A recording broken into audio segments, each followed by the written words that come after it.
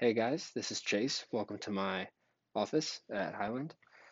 Today we're going to be starting a new book, and we're going to be starting in Philippians chapter 1. And Nolan Sullivan is giving a lesson, and it's awesome. I've already listened to it, so enjoy it. Peace. Hey guys, this is Nolan Sullivan, and I'm going to be teaching from Philippians 1. In Philippians, Paul is in prison in Rome, captured and imprisoned, because he has been preaching the good news freely. From this prison, he is writing letters addressed to the Christians of Philippi, a place where he recently established a church. Now, Paul has been through a lot. He has traveled all around the world as a missionary, doing whatever he can to spread God's word to everyone. He has performed miracles, healing the sick and helpless.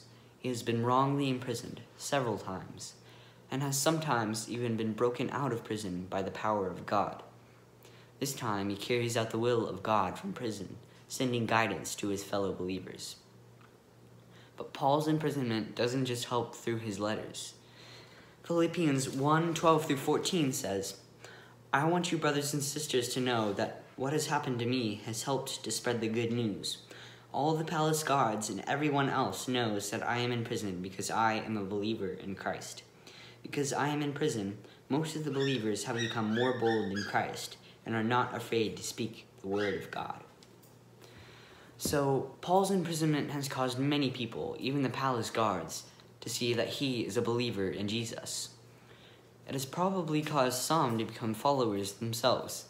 Now, often when we think of hardships or resistance, we think of something we want to get out of and something that brings only bad things. But Jesus went through immense pain and suffering and brought us forgiveness and great joy. God can spread good things by lifting us up or throwing us a hard pitch. Paul says in verse 6 that God began doing a good work in you, and I am sure he will continue it until it is finished, when Jesus Christ comes again. And then in verse 29 he states, God gave you the honor not only of believing in Christ, but also of suffering for him, both of which bring glory to Christ. A lot of people believe in Christ, but do we ever really suffer for him? Most of the time we don't realize that our suffering has the potential to bring him glory. How we react when things aren't going our way, the attitude with which we respond to hard things in our lives, those can show the people around us that we believe in God, that God is working, and that we have faith to follow him in spite of our suffering. Although this is addressed to the Philippians, it applies to all Christians.